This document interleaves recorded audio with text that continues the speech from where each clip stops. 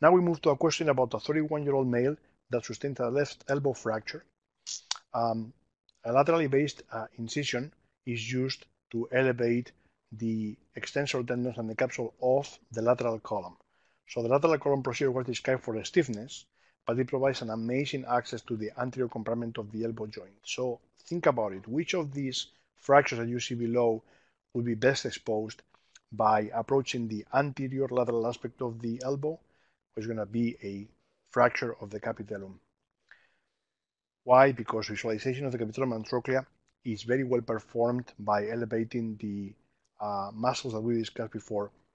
And if you need to, you can go posteriorly, elevating the triceps as well. So let's talk about capitellum fractures for a little bit. These are less common than the classic supra-intercondylar fracture, and most of the times they result from an axial compression with the elbow in a somewhat flexed position. And why are they important? Number one, they are intra-articular, so they can affect the congruity of the joint. Number two, when they're displaced, they will block motion. And number three, they have a reported high rate of stiffness, even with adequate open reduction and internal fixation. Remember that not uncommonly there is other injuries. You can have a fracture of the capitellum and radial head, or an LCL injury as well. And as we have discussed before, residual stiffness is a very common complication, even when the patients undergo adequate fixation. And in many studies, there is a reoperation rate that can reach 50%, mostly due to stiffness. How are they classified? This is the Bryan-Morey classification modified by McKee. There is a type 1, which is the classic big chunk of capitellum, so you can see on the X-ray on your right how most of the capitellum has been sheared off, as opposed to the type 2, where it's just a sliver of cartilage and bone, so this is more like an osteo-articular fracture. And then the type 3 is the one that has a lot of comminution of just the capitellum. Now, we now realize that some of the distal humerus fractures that are articular shear will actually extend into the trochlea, and that's what Dr. McKee reflected in his added type 4, where there is typically a double contour of the distal humerus that will show the capitellum and the trochlea. These patients typically present very similarly to a patient with a radial head fracture, so there is pain mostly laterally, swelling, and there may be a mechanical block, but it's mostly for flexion and extension. As opposed to the radial head, where the block is more in forearm rotation. As you can imagine, if the capitellum is flipped up, like we saw in those x-rays, it's going to block mostly flexion and extension. X-rays are very useful, but sometimes they are difficult to use to confirm the diagnosis, and as we talked about with the distal humerus fracture, I think a CT scan has become almost mandatory.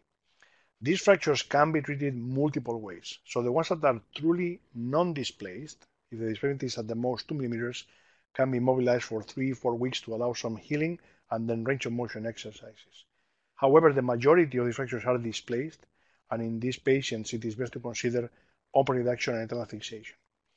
Classically, the more simple fractures, so types 1, 2, and 3, that do not have medial extension, can be fixed beautifully from a lateral approach. So if you use the anterior interval of the lateral column procedure, you can get great exposure for the isolated capitellar fractures. However, if you have a fracture that extends more to the medial side, especially if it goes all the way across the trochlea or even to the medial epicondyle, it is important to have a more extensive approach and proceed with an olecranon osteotomy.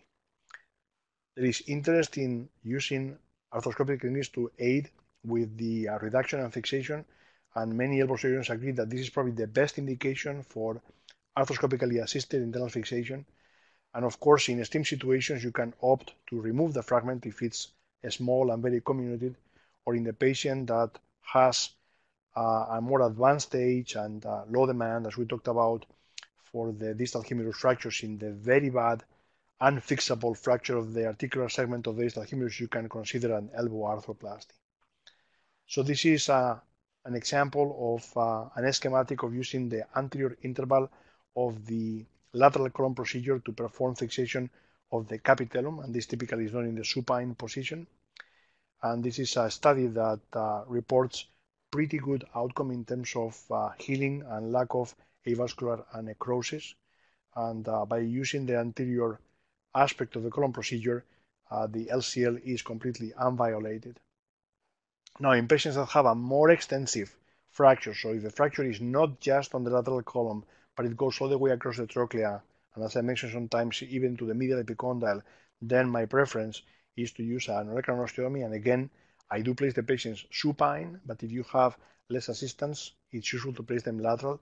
And you can see an example on your right where the ostomy was fixed with a screw, and a tension band, and multiple screws were used to fix the fragments, as you can see in this intraoperative photograph. And as I mentioned, this is probably one of the best indications for arthroscopy. So my preference is to do arthroscopy in the lateral decubitus position, and this is an example of an arthroscopy you can see on your right.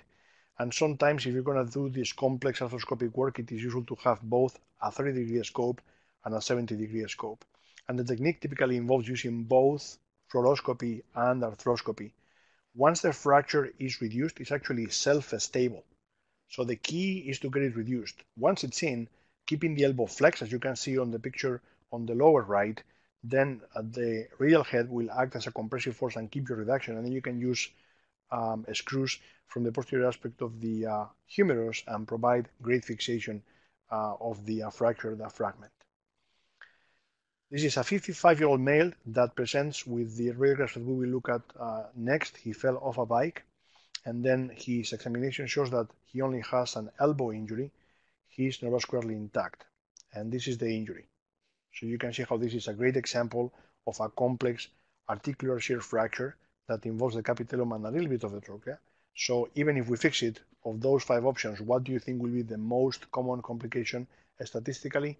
Elbow flexion contractures. As we talked about before, even with proper treatment, for whatever reason, these fractures have a higher rate of stiffness than expected. So here you can see the complications of capitellum fractures. The most common is the elbow contracture or stiffness. There is some non-union or AVM possible, and also HO formation can occur in some patients. If you enjoyed this video, please consider leaving a like. We'd love to hear your thoughts and what you'd like to see next in the comments. Don't forget to subscribe to our channel and follow us on social media.